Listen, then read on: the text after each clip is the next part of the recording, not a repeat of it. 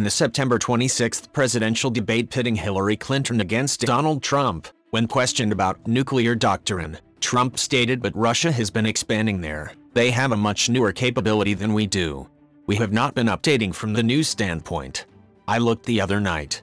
I was seeing B-52s. They're old enough that your grandfather could be flying them. We are not keeping up with other countries." The gist of it appears to be the B-52 is an obsolete airplane that proves that the United States Air Force has fallen behind the rest of the world, particularly Russia. But those aircraft are really old, aren't they? You can call off the fact-checkers on this one. The B-52 Stratofortress first flew in 1952 and ended its production run in 1962, so the 76 B-52Hs in Air Force service are older than nearly anyone flying them. Trump is literally accurate in stating that your grandfather may have flown the plane, in that there is at least one family with 3 generations of B-52 crew members. Such a storied plane is worthy of its own profile. How many planes can claim their own hairstyle, 1970s rock band, and cocktail? But we'll stick to the questions of its current relevance for now. The B-52, nicknamed the Buff, was originally intended to drop nuclear gravity bombs on the Soviet Union. That would already have been suicidal by the end of the 1960s given the rapid improvement of surface-to-air and air-to-air missiles, and would be even more so today. So what are they good for?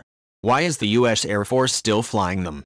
The B-52 has been deployed in virtually every major military conflict the United States has engaged in since the Gulf War. Why? The B-52 still has 2 things going for it. It can carry a lot of bombs and missiles. And it can carry them very far, 8,800 miles, before even factoring in in-flight refueling. Which you should. The airframe also has a lot of space for upgrades. So basically, it's a long-distance bomb and missile truck. What if the target has air defenses?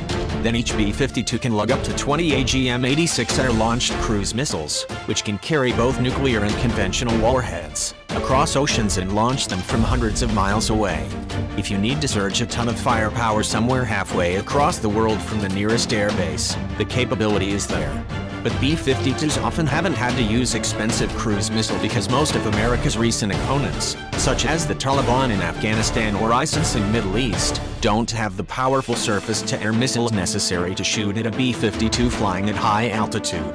B-52s loaded with 12 JDAM GPS-guided bombs or 4 to 10 GBU laser-guided bombs can orbit over battle zones, awaiting close air support requests from troops on the ground. Of course, a jet fighter can do the same job, but fighters have shorter range and can't loiter overhead for nearly as long.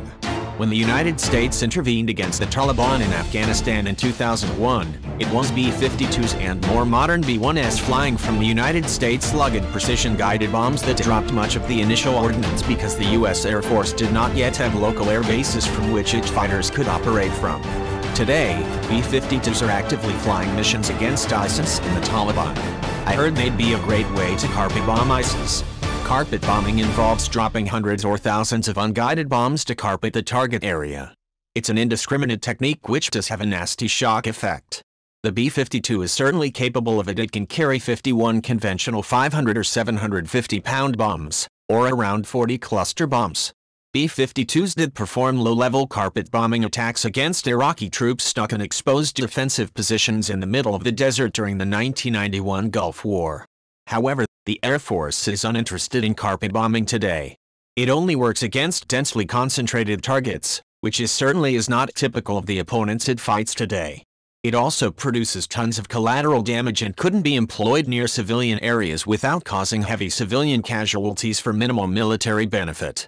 Carpet bombing during World War, even on the occasions it was militarily effective, produced disproportionately civilian, and at times even friendly, casualties. Blowing up an ISIS-held city would clearly be a war crime, and if that isn't enough to dissuade, then the obvious political and military consequences should be. So what else are the Buffs good for? Being able to fly over great distances for hours is very handy for patrolling and interdicting large bodies of water. Think of the vastness of South China Sea, the control of which is contested by China. B-52s may not have the same sensors as the dedicated maritime patrol planes operated by the Navy, but some have been equipped with lightning and powerful Dragon's Eye surface search radar pods which can detect and identify vessels. Some have also been modified to carry 8 AGM-184 Harpoon anti-shipping missiles, the latest version of which has a range of over 160 miles, so B-52s could play a useful role in a maritime conflict. Now that we're back to talking about the B-52 as a sort of missile truck, there is even talk of using them as flying arsenal planes, possibly even to carry anti-aircraft missiles. Insanity, you say? Hear this one out. US fighters are limited in the numbers of air-to-air missiles they can carry, particularly stealth fighters. This could be a problem if faced by a numerically superior force. So instead, stealth fighters could ride point and use their hard-to-detect active electronically scanned array radars to spot approaching enemy aircraft, and then use data links and networking to relay that data to another platform such as a ship or an arsenal plane such as a B-52 or B-1 loaded with dozens of very long-range air-to-air missiles. For now it's just a theory and one with its limitations, particularly if the other side has stealth fighters. But it's one the Pentagon is actively considering. Enough with missiles, let's talk about one last application of the B-52. It serves as a highly visible means to make a show of force. Aircraft remain one of the more vulnerable ways to deploy a nuclear weapon when compared to ballistic missiles launched from submerged submarines or silos deep underground in the United States. But the latter two systems are hard to show off, whereas you can deploy a B-52 closer to a crisis zone, and have it perform overflights to send a clear threatening message. Silly diplomatic posturing of no military value, you say?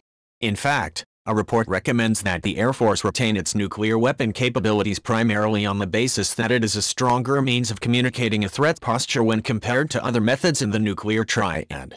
Nobody actually wants to use nukes. The hope is that they will dissuade opposing countries from aggressive courses of action.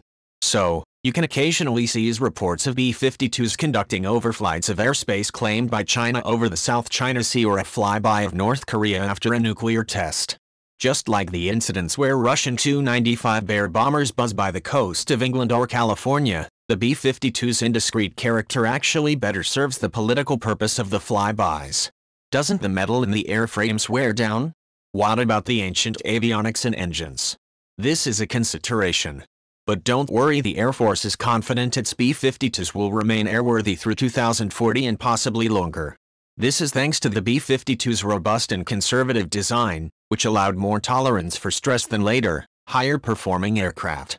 Also, it's because the Air Force has invested billions of dollars in keeping the B-52 airworthy and up-to-date. Nonetheless, the avionics are old. A New York Times article described the old hydraulics and wiring, and glitchy, outdated computer systems that still remain in the B-52 despite various upgrades and add-ons.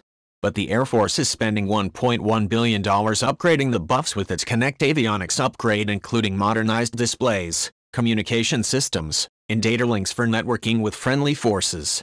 It will also soon install the new internal weapons bay upgrade, which will allow it to carry additional guided weapons in its bomb bay. The bay would carry 8 additional JDAM-type weapons, or even allow the B-52 to deploy miniature air-launched decoy, MALD, missiles which can confuse enemy air defenses and even deploy radar jamming systems. The B-52's old TF-33 turbofan engines are also inefficient, as in 3,000 gallons an hour inefficient. The Air Force would like to replace them with something less costly to maintain and operate, but can't find the money, so they're floating a proposal to have a private company do the repairs on credit. Once the new engines were replaced, the government would use the money saved in fuel economy to pay back for the upgrade. Certainly an example in creative financing. Despite its flaws, the B-52s are still getting the job done, and the Air Force clearly thinks they are useful. This is not the true for all of its oldies but goodies. The top brass has been pushing to retire the A-10, another aged platform that also shines in low-threat environments.